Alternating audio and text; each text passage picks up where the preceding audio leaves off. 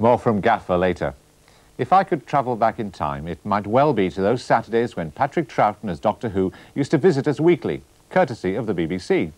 Steven Spielberg wants the Doctor for a future American film. But loyal fans here don't want Uncle Sam. They want their Doctor Who back on the box in Britain first.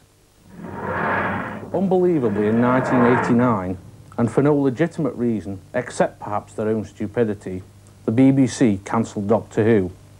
Since then, fans like myself have pushed for a new series. Our hopes have continually been dashed. Recent reports suggest that Steven Spielberg now has his plans for the series, but I wonder how many fans actually welcome this.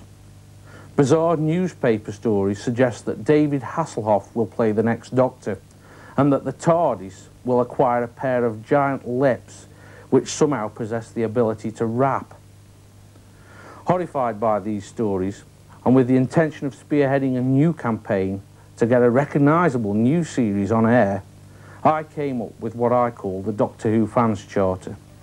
The series should be produced in this country, and the people making the programme should be those who made it a success during the 60s and 70s. A suitable British actor, not some macho American, should be chosen to play the Doctor. I'd suggest Robert Powell.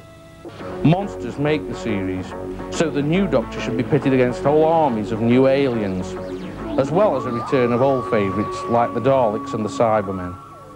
And finally, 5 years has been far too long to wait for any new Doctor Who. We want a new series, and we want it now. After all, what else are Doctor Who fans paying the licence fee for? And it appears the Doctor may be back soon. The Beeb told Right to reply, Doctor Who is an important programme for the BBC. We want the Doctor to return invigorated, and we are in the early stages of talks about a TV series in conjunction with American production companies. Let's hope he brings back Leela with him. A lot of fathers have misty-eyed memories. Channel 4's portrayal of some of the